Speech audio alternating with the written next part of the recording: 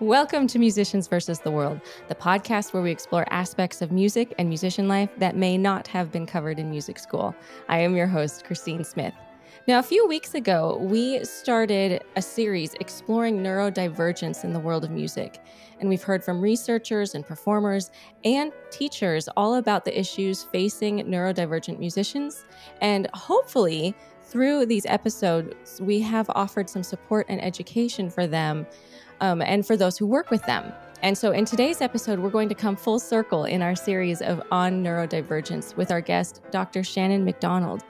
Now, she's an avid researcher in the field of clarinet pedagogy, and she won first prize in the International Clarinet Association's research competition at Clarinet Fest 2021 for her research accommodating learning differences in the clarinet studio, private teacher experiences, and pedagogical guide. And her article of the same name was published in the June 2022 edition of the Clarinet Journal. She's here to share some lessons from her award-winning research that will help teachers as they're mentoring students and helping them along their path and making music more accessible for everybody. A little bit more about Dr. McDonald. She's currently serving as adjunct professor of music at Texas Women's University in Denton, Texas. In addition to teaching at Texas Women's University, Dr. McDonald is an active clarinet pedagogue in the Dallas-Fort Worth Metroplex. She has presented research at many conferences, including the Society for Music Teacher Education Symposium and the National Association of College Wind and Percussion Instructors Conference. She is a member of the International Clarinet Association, where she serves on the Youth Committee, the Texas Music Educators Association, the College Music Society, and Pi Kappa Lambda. She resides in North Texas with her husband, her dog, and her 3 cats. I'm so glad that you're here, Shannon. Thank you so much for being here, and welcome to Musicians versus the World. Thank you so much for having me. I'm so excited.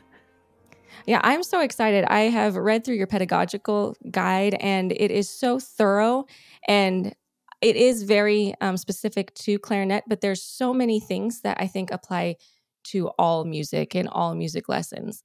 And so I'm really excited to have you come and share with us some of this research so that we can help teachers help their students. Definitely. Thank you. Yeah. So as we start this, how did you get into music? What has made you decide to pursue a career as a musician? I started in band in 5th grade and just always loved it and just kept going and got a degree, a bachelor's degree in music performance. And then I took a lot of time off and did the real world thing. I taught lessons for a while. I taught elementary and preschool music. I taught babies, really, like 18-month-olds all the way up to 8th graders. And I loved it. Yeah, I loved it. I miss the toddlers the most. But and then I had carpal tunnel in both my hands. So I stopped playing clarinet for like 10 years. And had surgery and was able to play again. So I started playing again and then decided to go back to school and get my master's. And then I was really inspired at that point and decided to go ahead and get the DMA and be Dr. McDonald. And I really wanted to teach college and really enjoyed that experience. So that's kind of the long way I got there. Yeah. And so where did this passion for learning differences come in all of that? My oldest brother was adopted by my parents. He has they would say severe intellectual disabilities. He is in his 50s now, and I'm in my 40s. So, he was around long before I was. But my mom worked as a nurse at that time in the 70s, they called it an institution. And he was a resident there. He was like 5 years old, and they encouraged the staff to take home the kids that lived there on the weekends and stuff like that. So her and my dad, took him home, and pretty much, I think the story goes is that she'd bring him back during the day when she was working and bring him back. And eventually they adopted him. And so I grew up not only just around him, but with individuals with all sorts of disabilities in the schools and the programs that he participated in. And I just have always had a passion for helping individuals that are neurodivergent in any way, shape, or form, but it definitely stems from my brother, who's my favorite person in the world. Now, does he like listening to you play? He does. He loves music. He would listen to me play the clarinet, and he'll wiggle his fingers like he's playing it, and piano and guitar, anything I would get out like the guitar, and we'd sing Christmas songs. And he loves music just in general. And he's not able to actually play an instrument. His cognitive development, I would say, is between 3 and 5 years old. And okay. yeah, and he has like physical limitations too. So he wouldn't actually be able to play like a band instrument or something, but he always has loved all kinds of music. So yeah, so that's kind of where your passion, and then now with your research, you're kind of combining those two loves of yours. Absolutely. So when you were teaching the little ones, you said it was like 8 months old all the way up to 8th grade or something? 18 months, yeah. 18 months, that's what it was. So thank you. Did you run into a lot of neurodivergent students when you were teaching? Absolutely. I taught at a Montessori school, and so it was a private school, and there were a lot of students there whose parents knew that their children needed more individualized help. And then so they often brought them to that school instead of staying in public school for special education, for better or for worse. So there was a lot of that. And, with the little ones, the toddlers, I mean, you have to be creative and do multimodal styles just to keep them entertained for 20 minutes, it's of music. So yeah, there was a lot of that. And I really found while working there that the students that struggled the most academically, for whatever reasons, excelled in the arts almost always. They were fantastic. Maybe they couldn't read the notation, but they could sing beautifully, and they just went from their classroom where they were frustrated to music where they flourished and loved it. And so some of those students kind of became my favorites, and I worked really hard trying to make them feel special because they were struggling academically. Yeah. And music was a place where they could really shine. That was their spot. Yep. That was their spot. And I can see how even if music is like their spot, I could see how lessons in traditional sense that are very structured can be difficult for someone who has a learning difference. And it always pains me and makes me sad when I see someone who is obviously very musical, but is not succeeding in their music because their teachers don't know how to accommodate them. So I think that your research is really, really important for people to know. Now, your research took you into a lot of different areas because you said there's a lot of research that's been done for public teachers, public music teachers, but yours is specifically in private teachers. Can you explain a little bit about what your research is and kind of what you found? Right. So there is a lot of research done for, especially in the last, decade or so, as we're kind of realizing that, neurodivergent learners, we can accommodate them and they can succeed. So there's a lot in classroom management and classroom settings, but just not a lot for music lessons. So that's where I wanted to expand on that. And so my survey, I surveyed just clarinet teachers at the time, and just kind of what they had experienced. Have students who had disclosed a medical diagnosis of some kind of learning disability or disorder or medical thing like that, or if they had experienced students that exhibited characteristics of some of these, and maybe just didn't have a name, because we are not within the school system, so we're not going to necessarily get that kind of information. I even had one participant in my survey say that they were told by the parent that their student had a learning disability, but didn't want to tell the teacher what it was because they didn't want them to whatever, treat them differently. Like stigmatized sort of thing. Exactly. And I mean, Yeah. that really just handicaps the teacher because they could definitely accommodate them in the way that they learn best. So Right. I took the survey and the survey results and then made a pedagogical guide to how to address not just, okay, this child has dyslexia. How do we fix that?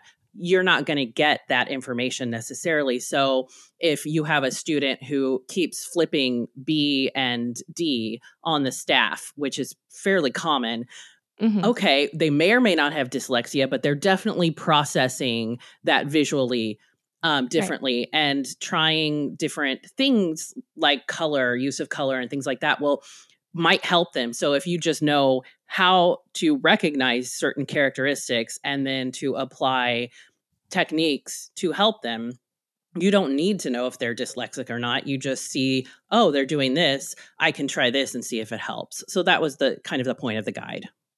Yeah. Yeah. And that kind of takes a little bit of the pressure off of the teachers that no, you don't have to be a doctor. You don't have to be a therapist. Just if you see this problem, here is something you can do to like try to see if you can help with that specific problem. Absolutely. And I think that a student in public school would have an IEP or some kind of form where they would list out their disabilities and their accommodations, whereas we don't have that. But essentially, a private lesson does just that. We look at our students, see what their strengths and weaknesses are, and then teach to those strengths and weaknesses. So it's the perfect setting to do that kind of thing. It's just, I think what I found through the survey was that teachers felt like students with learning differences could be successful as musicians, the majority of them, but they did not feel comfortable teaching those students unless they had had training or experience. So that's kind of where it is like, yes, I want to help them. I know they can do it, but I don't have the training. I don't have a guide or any way of, so that's what I was hoping to provide to these teachers. Yeah. Yeah, absolutely. Was there anything that like really surprised you as you read some of these responses that these teachers gave you? I think I wasn't surprised as far as diagnoses goes that anxiety and depression, ADHD were like our top diagnoses. I think in general, as musicians, we're sensitive. That is a vast generalization, but so the anxiety, depression definitely goes there. Dyslexia was let's see, 1, 2, 3, 4 was my fifth most. 41% of teachers had a student who had disclosed dyslexia as a diagnosis, which is a lot. It's almost half of all of the respondents in my survey. But very few teachers in the survey said that they had used color or color overlays in their lessons, which is a go-to accommodation for individuals with dyslexia. So that showed me right there, okay, we're seeing this and we need to address it. We all learn differently. We all have different learning styles. And it's like the old thing of like testing a goldfish on climbing a tree. That's not going to work.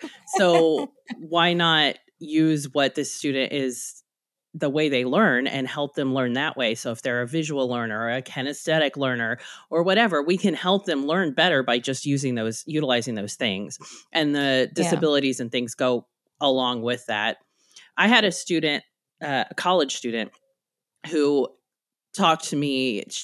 She has not been tested and did not know if she had dyslexia, but she suspected it. And she would flip B's and D's and A's and C's, which is a good indication. And there were some other music reading issues. And so I was like, well, let's put your music on colored paper. So we photocopied it onto, I think, lavender is the color we had in the office. So that's what we used. And it worked really well. So she asked her theory professor to do the same for her test. Because typically when she would take a theory test, she would take it and then he would let her kind of leave kind of take a second, come back, check over it, and turn it in. She was getting like C's on her test, and she's very strong in theory. So the first test she took after they put it on colored paper, she got an A. Really? Yes. So yeah, and just because she wasn't making mistakes just in the way that she was seeing it, it's something about, I'm not a doctor, medical doctor or scientist, but it's something about the white background with the black lettering that just confuses the way that they process that information. And it's such an easy fix. It is an easy fix. And I think that one of the reasons we've been doing this series about neurodivergence, and the thing that I've learned the most is that I think as parents and as teachers, we have to be careful to realize that these differences, these learning differences, aren't necessarily, they don't make you bad. They don't make you worse. It's just something you have to adjust for. And there's nothing wrong with letting people know, hey, I can do this. I just need to change things a little bit to make it work better for me. Like, absolutely. I mean, it's like having my little tiny 6th grader with little tiny fingers use a neck strap because it's hard for her to cover the holes because her hands are so small. I mean, you don't think twice about that, but when it comes to the way that information is processed, some people are, well, we do it this way and that's the way we've done it forever. And well, there's flaws in that system. We've had so much more research into how the brain works and things like that, that, you know, that let's help everybody be successful. Right. And I think it also, you have to figure out as a teacher what your definition of success is. Like, are you wanting to fit all of your students into one mold and have them all learn the same? Or is your ultimate goal to make musicians out of them and give them a lifelong skill and passion and help them with their overall, you know, just happiness and quality of life, right? Absolutely. That is 100% true. I love that. I love the way you said that. And I had a middle schooler that I don't know. I think she mentioned to me that she had special education is the only reason that I could confirm that she had special education, but I don't know why or what it was for. But I know that she had a really hard time focusing on anything for any amount of time. And I also know that if I asked her, hey, do you want to play this now? Well, most students would take that, most neurotypical students, I should say, would take that as, okay, we're going to play this now. And I would say to her, do you want to play this now? And she'd go, no. And I'm like, okay, I need to like read. Yeah. So I was like, we're going to play this now. So even things like that. And with students who, a lot of times students with autism spectrum disorders don't get tone of voice and those kind of implications. And so you have to be very literal when you're talking. But yeah, it became very clear very quickly that the goal for her was for her to enjoy playing and to make progress in her own way. So I threw the blue Rubank book out the window on that one and focused on songs that she knew, because she would shut down immediately unless it was like, oh, I know this song. And then she would want to learn it. And she was still learning the concepts, but it was in a way that worked best for her, because otherwise she just would lose attention. And we would flip around a lot where we'd work on this song. And as soon as I saw her slipping out of attention, we would move on to something else. And then we'd come back to it or things like that. So you just have to be ready to be creative. And like you said, we're not going to fit everybody in a box, and that's okay.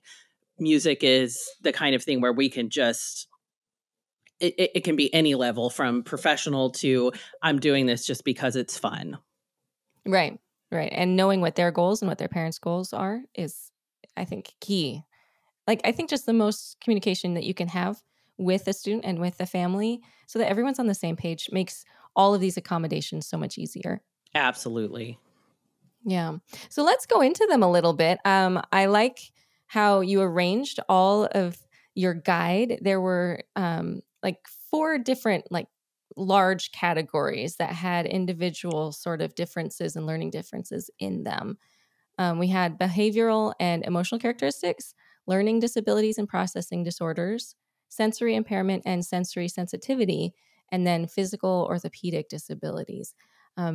can you kind of explain those categories and maybe some of the issues that are in them that your guide goes over? Yeah. So the first one, behavioral and emotional characteristics. These were the characteristics that the survey participants reported most often seeing, which of course it's easier to see if a student is distracted than it is to know what's going on in their brain. But they are like being easily distracted, being anxious, performance anxiety, short attention span, restless, moving around, even being shy or unable to engage in conversation or Yes. respond verbally, just doesn't like to talk. Sometimes I feel like I'm like pulling, pulling words out of my students. Yeah. And so those would be the behavior emotional, and they can tie into so many different disorders. So you can't just go, oh, well, they're easily distracted, so they have ADD. Well, maybe, or maybe they have anxiety. Or maybe they just didn't get good sleep last night. You will run into these things with every individual probably at least once. And it doesn't mean they have a disability, but if you already know how to accommodate it, you have that student who comes in one day and is just all over the place for whatever reason. You can still have a productive lesson if you just know how to accommodate that. Yeah. I would love, what is your advice for the very, very shy, very quiet student? I was so excited when I actually saw that in the guide because I think every teacher runs into the extremely introverted student. What were some of the advice that you had for that? Yeah. So sometimes it's because they just process things more slowly. So you're expecting them to respond very quickly. So giving them some time to respond to a question, that sometimes that will help. Sometimes they are either nonverbal or not comfortable talking. You can let them write their answers. You can use, I do this with my fundamentals of theory class in college. I laminated a bunch of staff's paper and dry erase marker. And it's for classroom, it's great because I can say, everybody write a perfect fourth interval, and they can hold it up and I can go, oh, okay, who's got it? Who doesn't, Oh, but great idea. Yeah, same thing. I totally got that from someone else. I didn't come up with that one, but I utilize it. So I don't want to take credit for things I didn't come up with, but you can do that in your lessons too. So if you want them to respond by writing down or writing notes or things like that, what's in the key of G, they could just write it. If they're just not a person, let them respond with gestures. Let them make picture or word cards especially if it's a nonverbal student. Let them point to things to communicate anything they need. Keep them on the music stand. Things like that. If they're just shy and they don't talk, I just, we just keep going, and I try to check in with them. And I'm like, the first thing I say, when they come in, is like, how's band going? Do you still like playing the clarinet? Is it fun? Like, we have a little check-in moment. And Yeah. I'm getting there. I have one in particular where I was like, oh, she doesn't like me because she's just very closed off. Yeah, I know what you mean. Yes, but lately she's starting to break that shell. So I think it just takes time with some of them, and you just have patience is the biggest thing for any teacher, right? Right. And then I think as you break down that, that wall and seeing them starting to trust you, it's amazing the switch in their lessons and how much they become so much more expressive and how their music just opens up because you're that trusted person in that trusted space where they can Absolutely. I open mean, I themselves think up. anxiety, as someone who has anxiety, and I've had anxiety my whole life, like most people, but grew up in a time where it wasn't necessarily diagnosed, especially in children. And now I can look back and go, oh, that's why I was like that. But, these kids, could be kids who have anxiety, and they just, that was one of my things I would do, is just like not talk and just, don't look at me, don't notice me kind of thing. So just making them feel comfortable and not forcing the issue. If they don't want to talk, they don't have to talk. just let them play and you play and make some music together, and they'll get there. Yeah. Yeah. I like that. Patience is the biggest one. It's like the patience is a virtue, I guess, right? It's like the old adage, right? Right. So, and then the next level or the next big group is learning disabilities and processing disorders. We kind of talked about these a little bit, but what are some of those disorders that your guide covers? Besides dyslexia, which is the most common, the dysgraphia, which is a writing, it's kind of like, from what I understand, like students have really messy handwriting or just processing. They can process the information. They can tell you the information, but when it goes from brain to paper, writing it down can be an issue. Dyscalculia, which is a math learning disability. I have a student, a music theory student, who has told me that she has dyscalculia and math. It's nobody has really ever heard of it. I had never heard of it until I started researching. But she really struggles with rhythms and intervallic distances. And it's not just math, but if you think of math, you think of like spatial awareness as well. So just distance and gauging that, like saying, will that desk fit in that area? That's a spatial thing. And I mean, I'm not very good at that either. I always have to ask my husband, is that looks too big? He's like, no, it's fine. And he's always right, but I can't tell. But she's really, and I'm really trying to come up with different ways to help her succeed as a music major. And that's what's hard. Impressive. That's impressive that she made it all the way to a music major having trouble with that. Right. I mean, being a vocalist, I think it helps because a lot of that is rote. You can pick up on that a little bit more easily than maybe an instrumental. But yeah, it's definitely a struggle. And therein lies the issue with can they be successful educators if they struggle with this? And my opinion is always yes, because I'm an advocate for neurodiverse. But I actually went to her music education teacher and said, how is she doing in her ed classes? Do you think she has a promising future as an educator? And she's great. She's getting A's in my classes. She's going to be she could be a good educator. And so that in turn makes me try even harder to find ways that it will work for her. Yeah, that's impressive. That's really incredible that she can do that. I know. Absolutely. Yeah, and I think that's something that a student like that may not realize. They just always feel like they just can't keep up with everybody else. So, which is another thing that I like to advocate, especially in college where nobody's checking up on you and saying that student should be tested for this. Go to this register with your disability services office, get accommodations. Don't think it's a bad thing. That's the way you learn. That's the way your brain works.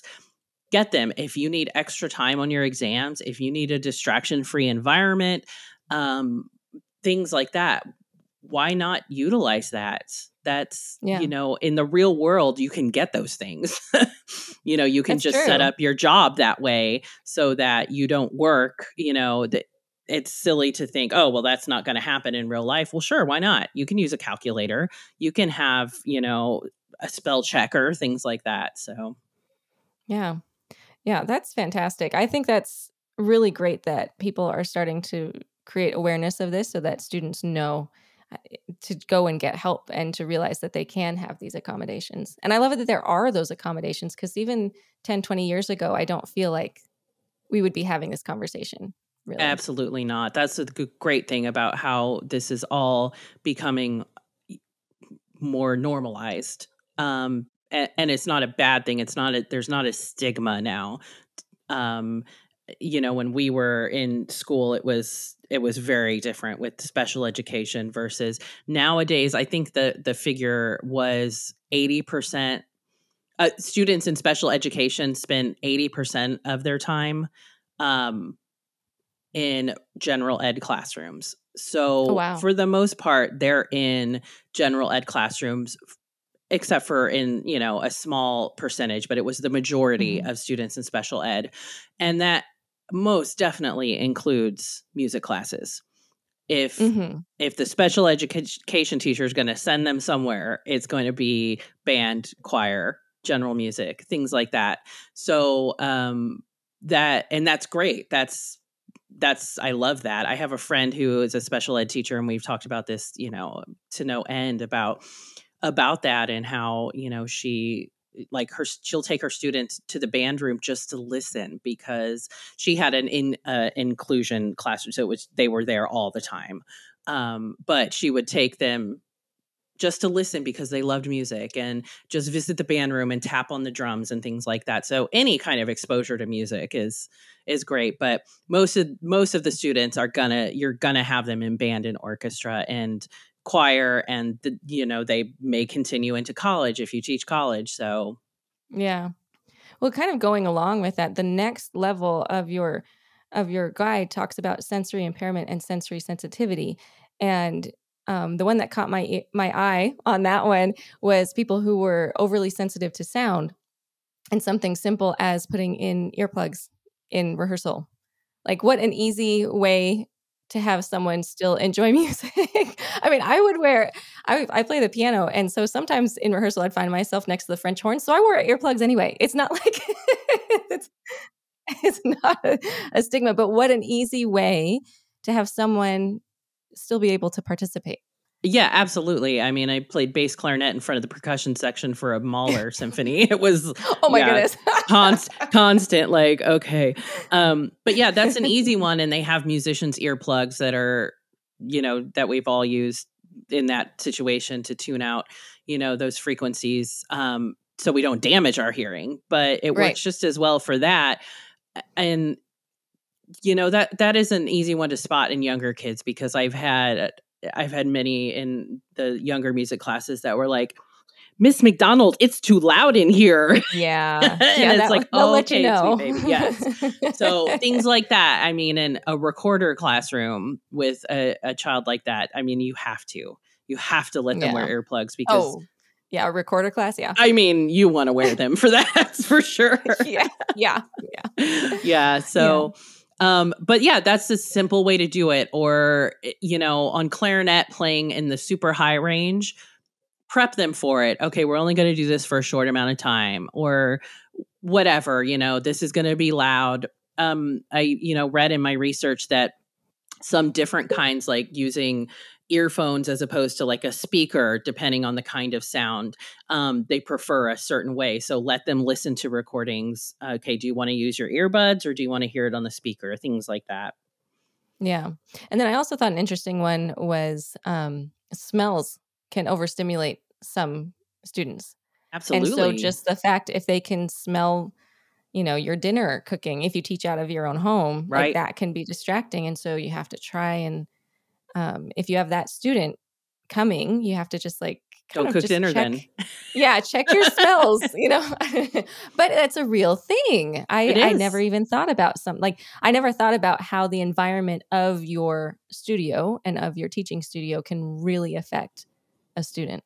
Right. And like the ticking of the clock, which I put as an example in the easily distracted, you may not even notice it, but someone else, that's all they would hear is the ticking of that clock.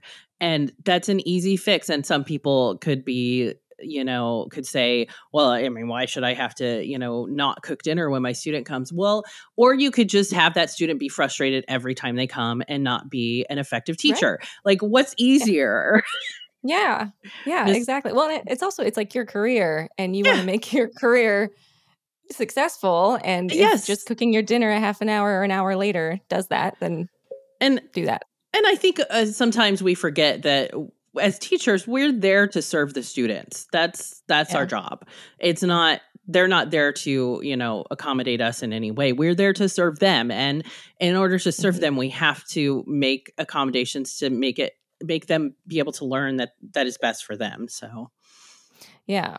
Yeah. I think all of that, the sensory one really surprised me because I was not aware of how my environment works for me, but there are small changes that I can do when there is someone who has sensory issues. Absolutely. Even clutter can, yeah. I mean, it makes me crazy. Don't get me wrong. Like I can get cluttered, but there comes a point when I'm like, I have to clean this up or I cannot be productive. Right. And so if you come in and I totally get that. And then the last group is the physical orthopedic disabilities. And I thought this is a very important one because injury is a huge problem that we have to be aware of. Yeah, musicians' health is huge. Right. And I like what you said about the neck strap. I thought that was a really good one. What other sort of things can you do? Or is there something that teachers should just kind of be watching out for? Or, what are some tips for teachers in that area? Yeah, I mean, in general, just noticing tension in your students. I have one that I just noticed this with, and he's a 7th grader, and I'm like, he's so like his shoulders are, and I'm like, relax your shoulders, and he plays so much better when he does that. He just, especially technical stuff. And I just never noticed it before, but he's all up here. So, looking for things like that when they're in pain, have them stop. Back in the day when we were learning, it was push through the pain. And I think we're now getting to a point as musicians where and in other, worlds too, but that it's no, you need to stop, recover. And that can be really scary, but you're going to end up with carpal tunnel in both your hands for 10 years like I did, because I didn't know. I was like, oh, I don't know why my fingers are numb, but they are. And I just kept playing and and then waited forever to actually do the surgery, which was, once I had it, I was like, oh my gosh, my life there's a game changer. But things like that, I've had students who have issues and can't play for a while, and we just do other things. I had a student have an issue with I forget what it's called, like de Quervain's syndrome or something, but an issue with the ligament in her thumb, and so she had surgery for it. But the kickstand, I don't know if you saw that in my guide. Yeah, it just hooks to the thumb rest of the clarinet and balances on the chair, and so it's completely not weight bearing. And after she had surgery, she could move her hand, but she couldn't bear weight for a certain amount of time. So she used that. She still uses it almost all the time, even though she's recovered, because it just really helps in general. And so a lot of people would see that and be, oh, what is that? That's weird. Even there are some teachers, clarinet teachers, who don't want you to use a neck strap. And why? If it helps, it helps, Yeah. So that one, and what are some of the with other instruments, even you put your like trombone or trumpet and it clips in and fits onto I think it's like a snare drum stand or a microphone stand, one or the other, and it holds the instrument. So all you have to do is move the trombone slide or do the valves. And so that's amazing. Yeah, you have back problems, or you had surgery on one arm, or you can still keep playing. I had a student at the college that, through her teacher who knew that I did this research, emailed me saying, I'm having back problems. It hurts when I hold my trombone. And I sent her the link to that device and she bought it. And, that solved everything. So just being creative. There are so many different, go to your repairman and say, my student can't do this. I mean, they have a one-handed clarinet that's fully chromatic in the full range of the instrument. It's amazing. It's by Peter Worrell, and it's amazing. And you can play it with also with I think it's a microphone stand, and so you only have to use one hand. Isn't that amazing? Wow. David Nab, I think, is his name, and he's a saxophone professor, I think, in Nebraska. And he had a something where he lost the ability to use one arm, and so he had a saxophone made for him, and he's still, performing and teaching and is successful. But you're only limited by your creativity and your repairman's ability, really. So. Well, this is incredible. Thank you so much for coming and sharing all of this information with us. And we just barely even scratched the surface of your guide. Where can people find it? They can find it on my website, which is shannonmcdonaldclarinet.com. So McDonald MCD, like the burger place. Going to my website, going to education tab, and then under accommodating learning differences, you can find the guide there.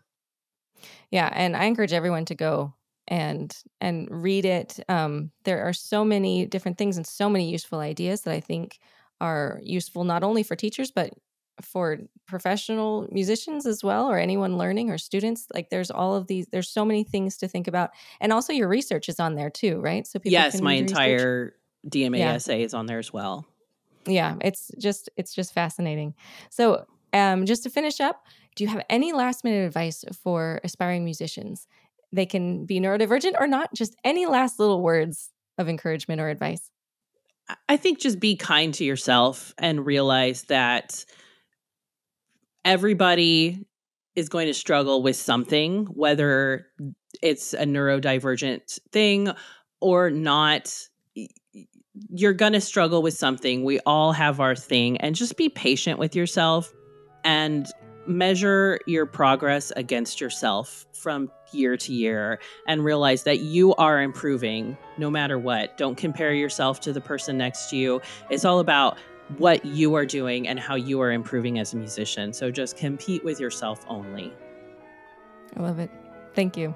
Yes. That's fantastic advice. So Dr. Shannon McDonald, thank you for being here. It was such a joy to talk with you and to discuss this important topic with you. So thank you so much for coming. Oh, thank you so much for having me.